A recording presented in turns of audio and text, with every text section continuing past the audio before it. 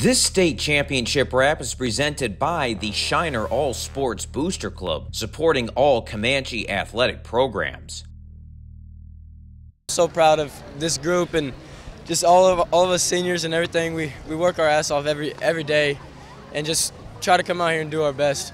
And sometimes we come up short. It's a great community, great team, great everything. I mean, everyone fights with all they can, and it was just an unfortunate day today. That's baseball. You know, sometimes the ball bounces your way, sometimes it doesn't. And, you know, we hit a lot of balls right to them, and they made the plays, so credit to their defense. Their pitcher did a good job, you know, of keeping the ball off the plate. And, you know, I said it's one of those things that, you know, everything went in their favor today, and we just came up short. Hey, folks, Mr. Bowtie here. Keep banging home that subscribe button on your screen so that way you can stay up to date on all the great local sports coverage not found on TV or in a cheap web stream. And don't forget to hit me up on Twitter at Mr. Bowtie1982. It's fast, it's free, and you're going to make my dogs think I'm the best person in the world. Thank you so much and enjoy the show. 2A baseball state championship game, Shiner taking on Harleton. The Comanches looking for their 5th baseball state title. They lost in the state final last year, which was their only loss the entire season. The Comanches had no trouble in the state semifinals, run ruling New Home 11-0 behind Ryan Peterson. Harleton had a completely different semifinal, needing a 7th-inning rally to beat Collinsville 4-3. They trailed by 3 runs going their last at-bat and came back to win. Who would win the last 2A state championship of the year? Let's take you to the field and check out the action from here in Round Rock. Before we look at the final, let's take a look back at the semifinal versus New Home. Video highlights provided by our great friend Jeremiah Sosa at the Victoria Advocate.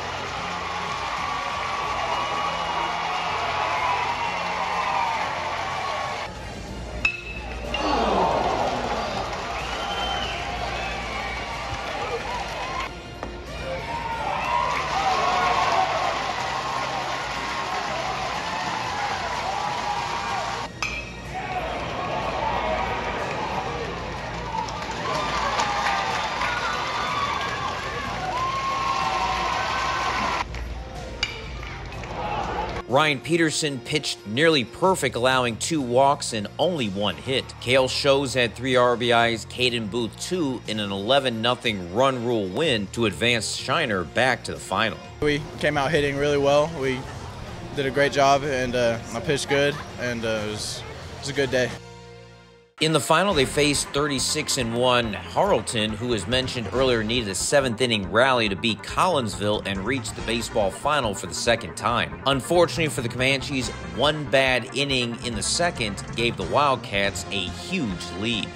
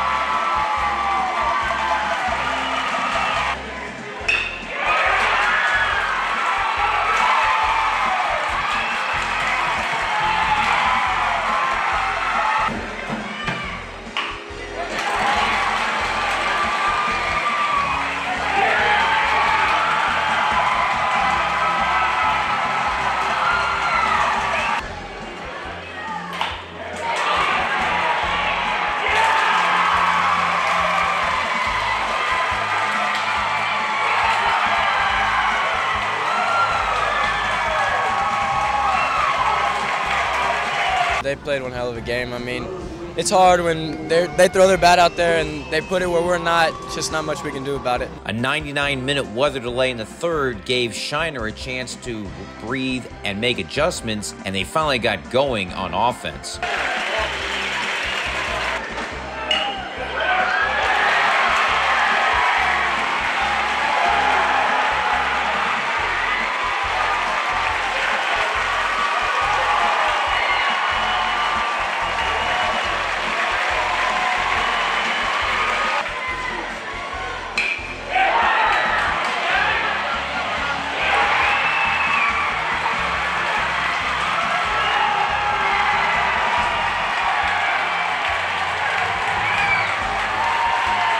We just kept fighting at all times. I mean, we came out there and put out our best effort, and that's all I can ask out of these guys.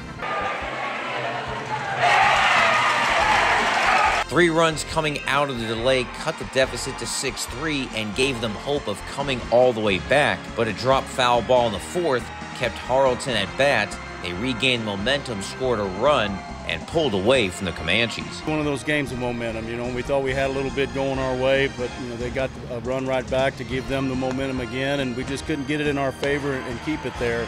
You know, I said our kids battled, we gave ourselves chances. They were just tough outs today. That team put the ball in play and got some big hits and, you know, scored early on us, and then we fought our way back, but it was just not enough.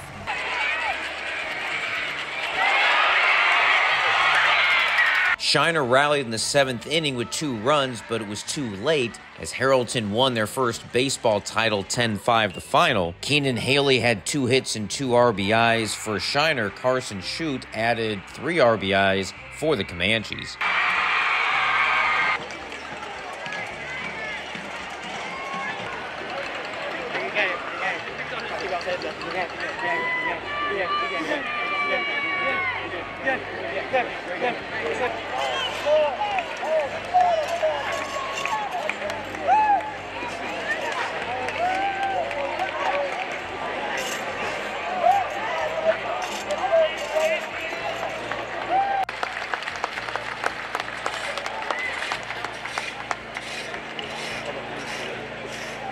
The Shiner seniors leave with lots of medals. They have 2 silvers in baseball and 2 golds in football. So proud of this group and just all of us seniors and everything. We work our ass off every day and just try to come out here and do our best.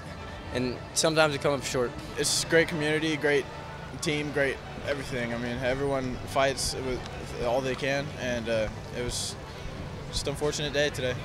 Their work ethic and their character, you know, it means a lot to them. You know, it means a lot to our community, and you know, the expectations are always there in Shiner, and you know, something for us to be proud of. We're lucky that we've had a group of kids that really buy into the hard work that goes into putting to get here, and you know, lucky to be their coach. Reporting from the mouse pad in Round Rock, I am Mr. Bowtie.